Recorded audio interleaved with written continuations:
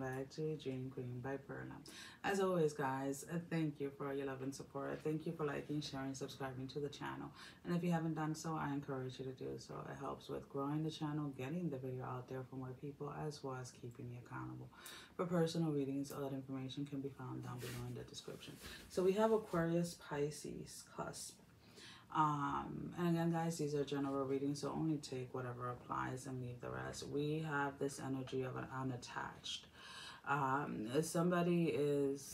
Somebody feels unattached. Somebody feels disconnected.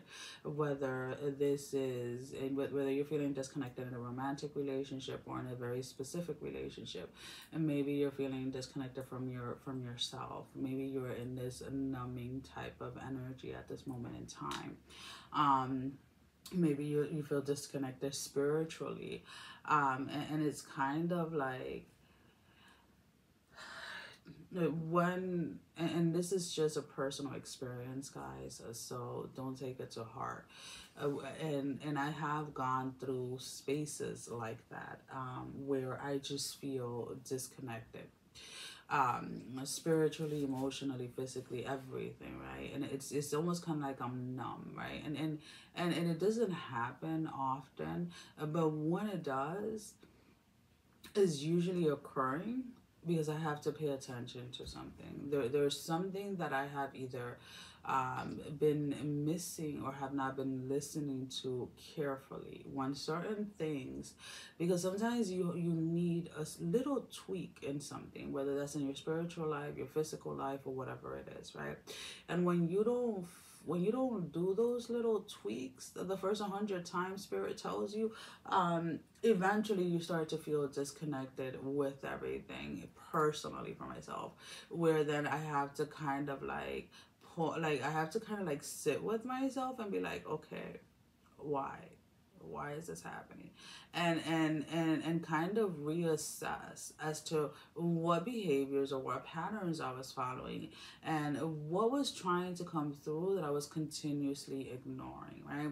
So there's many different ways that we get messages, and there's very different ways that we get blocked, in the sense of like blocking ourselves when we're not listening to ourselves. So this feeling of numbness for some of you guys is just this needing to really listen to yourself, really need to see what it is that your body is trying to tell you and what it is that your mind is trying to tell you. It is not that you are alone. It is not that there's nobody out there. It is none of that. This is more of a self-reflecting time.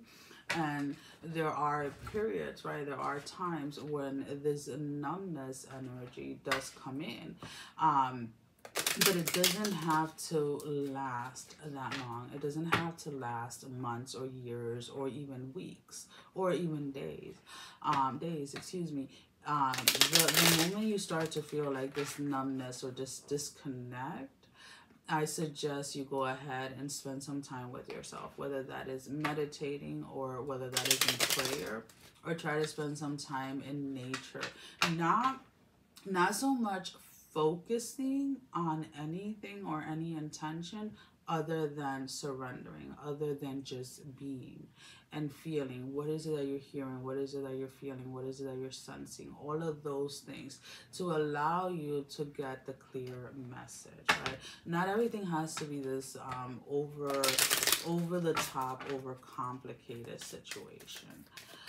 So let's go ahead and let's pull out a love energy card. Now, your love energy can be any type of relationship, romantic, platonic, spirituality, and with yourself. So we have the card passion. Allow your heart and soul to sing with your joy. A lot of you have been in an energy of kind of like this, just going, just doing, just be like I shouldn't even say just being, it's almost kind of like you've just been on this clock, just going and going and going and going and going, and not really giving yourself the opportunity to follow your passion. A lot of you are finding yourself, this numbness that you're feeling is because there are things that you want to pursue, there are things that you're passionate about, but you haven't taken those steps forward. So is kind of like now you're finding yourself dissatisfied, let's put it this way, with the day to day, whether that's work, whether that's at home, school, whatever it is. So for those of you that have a passion for something and you have not been engaging in it, I highly suggest that you begin to, even if it is just, once once a week, even if it is 10 minutes a day or whatever it is. But you should always do something that you're passionate about, at least, I would say at least every day. Even if it is just for a few minutes, things that bring you joy. Life, being here in this experience should not be literally draining and sucking the life out of you every single day and every single moment, guys. So let's go ahead and let's pull out an oracle card for your closing message.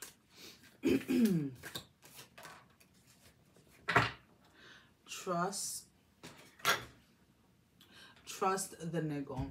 What is the niggling feeling trying to tell you? So what is this numbness feeling trying to tell you? What is this feeling of unattachment trying to tell you? There's almost kind of like something is missing, but what, right? But I have everything I wanted. I have the house, I have the car, I have the relationship.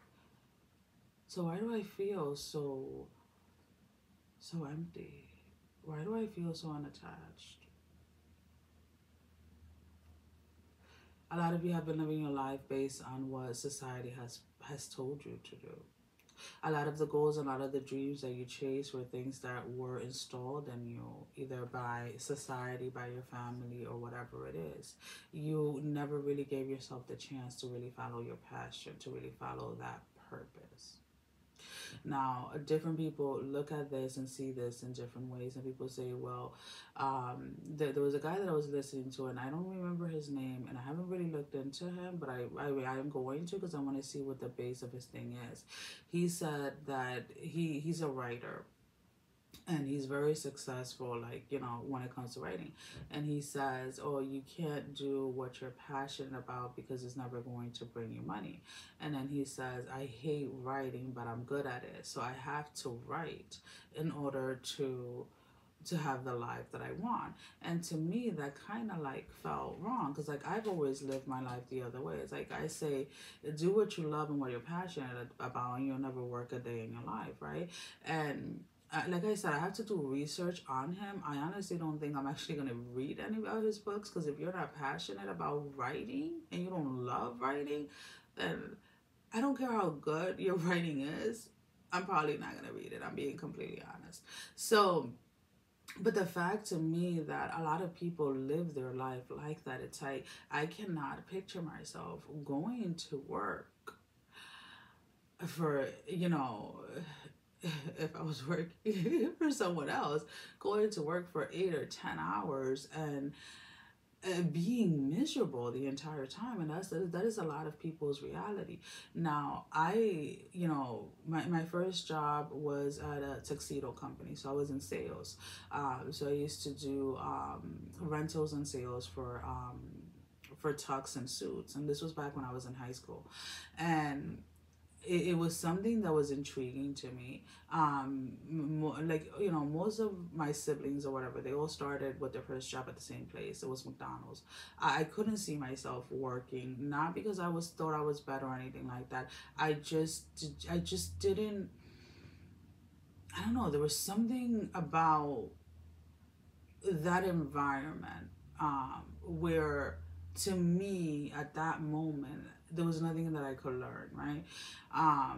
Because it wasn't like I was going to be working in a kitchen where I can actually learn to cook different things, right? So I was, even at that age, at 16, I was always looking for something that was going to teach me something I didn't know. So I started cooking when I was like 13, so I knew how to cook, right? And McDonald's and stuff like that wasn't something that we normally ate. So I ended up looking for a job that was going to challenge me, right? Because when it came to my speech, because of I'm bilingual, Spanish is my first language and things like that. I have an accent, and I was always very shy or afraid of putting myself out there with communicating and talking to people. So that job, it helped me a lot with communication, not just with other people, but with myself. And it challenged me in a way that when I look at it, like I am so grateful that I was given that opportunity because I was only 16. And but what I'm trying to say was that I started doing it, but even though it wasn't something that I was passionate about at the time, I was passionate about the learning. I was passionate about the experience. And that was like an amazing job. Now, we worked our asses off, but we had fun.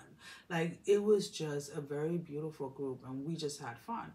So, when I graduated high school and I was going to nursing school, I ended up working for another place, a bigger company, doing the same thing, and I loved it. So then when I started working as a nurse, again, there were places where I worked that it wasn't that I didn't like what I did, I wasn't comfortable with the politics of it, right? So I went to a place where I was comfortable with the politics so that then I can pursue my passion for nursing while I was doing that. And that's kind of like what you're being reminded of at this time. If what you are doing is not bringing you any passion, it's not bringing you any joy, then that is probably why you feel so unattached and you feel so numb. Well, guys, that is all that I have. Sending every single one of you love, strength, and blessing. Guys, take care. Love you all. Bye bye.